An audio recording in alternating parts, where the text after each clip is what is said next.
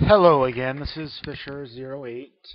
I've had it requested that I redo the video on Region Tutorial because my sound quality, it lacked sound quality at all, the first video. So, here's the new video it's going to be. We're going to region this here. It's in my town, new world, rentals, main building, village,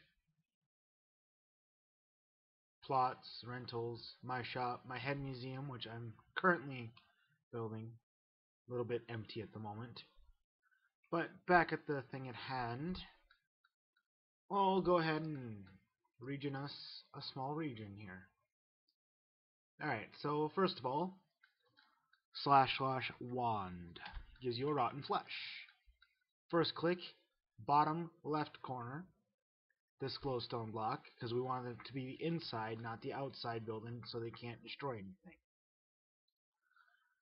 Second click, top right, with the right mouse button. Left click down there, right click up here.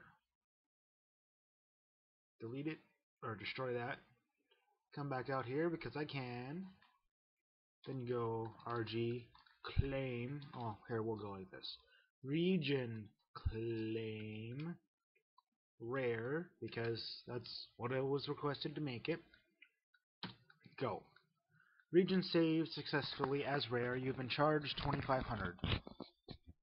Alrighty, now you gotta set a couple flags. First one I set, the teleport flag.